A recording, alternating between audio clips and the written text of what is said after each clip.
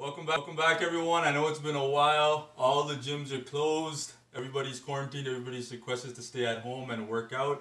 But that doesn't mean we can't get a lot of progress done. I'm going to teach you guys how to do home workouts at home that are very effective and that are going to allow you to burn a lot of fat and maintain, if not even build more muscle during this time period, okay?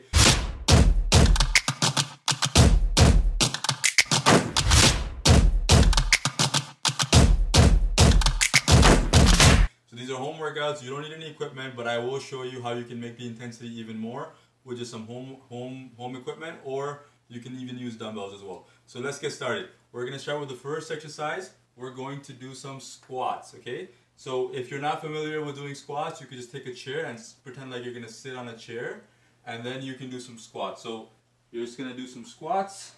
Go down, come back up. Go down, come back up. Okay? And I will let you know how many sets and reps I want in the descriptions below. So we're going to do a circuit, which means we're going to do multiple exercises at the same time as fast as we can. So we're going to do, again, 10 squats here. We just finished the squats. Then we're going to move into the next exercise, which is going to be planks, okay?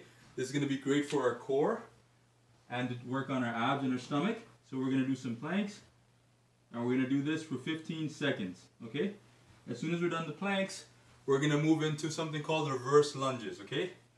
This is a great exercise if you have any knee issues. This will not impact your knee, and it's going to work on your butt and your quads. So we're going to do 8 per leg, and then we're going to switch legs. And after we're done reverse lunges, we're going to work on our glutes, on our butt. We're going to do some hip thrusts on the floor, okay? So we're going to get onto the floor, and we're going to do some hip thrusts. Now with this exercise, you want to make sure you're pushing from your heels and you're squeezing your butt as hard as you can at the top.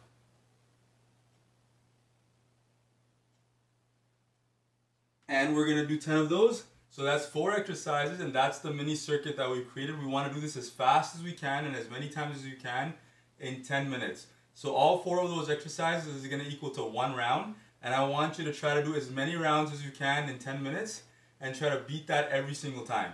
Alright guys, now let's talk about making the intensity even harder, okay? So if you feel like this is way too easy for you, if you're not a beginner, if you're an intermediate or advanced lifter, what you can do is you can add more resistance by putting some weight. Right now, I have some dumbbells that I can use, right? So for every exercise, you can add a resistance to it. So if we're doing squats, you can simply do goblet squats.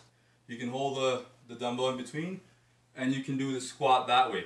Or you can do dumbbell squats. You can hold both on the side to add even more and do that. Now same thing with the reverse lunge. You can hold the weight on both sides or you can hold it in the middle and you can do reverse lunges. And then with the glute bridge as well, hip thrust, same concept.